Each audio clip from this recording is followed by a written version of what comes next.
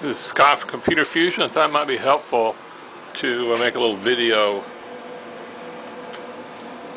illustrating how to set up the BIOS in this computer. So I'm going to turn it off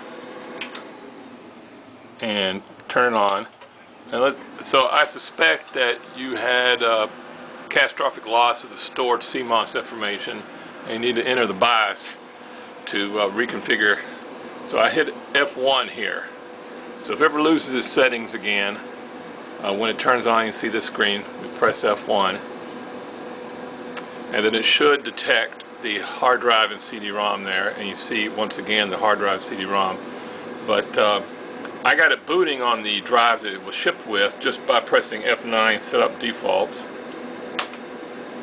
Okay. I right arrowed over to this advanced, and I hit F9 there, which I think is redundant. Sorry, my monitor doesn't like the resolution. I think it's redundant, but I did it anyhow. And then over here in the boot section, F9. But I think it loads the defaults all around. And then I did exit, right arrow to it, and save changes. And that was it. I was able to boot to the hard drives that came with it.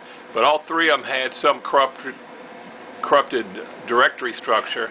I suspect that is because the settings for the hard disk weren't default when you were using them, and if you boot to an ID hard drive where the CMOS settings have changed from the time it was originally partitioned, then that can lead to corruption of either the partition table or the file allocation table.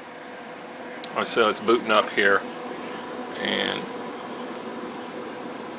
this is going to eventually fail because it's not going to find the whatever it is it's trying to connect to. But so I'm shipping it now with 3 hard drives that have all been restored with that CD that I brought or shipped you. Okay, I said I'm going to upload this to YouTube and you can look at it.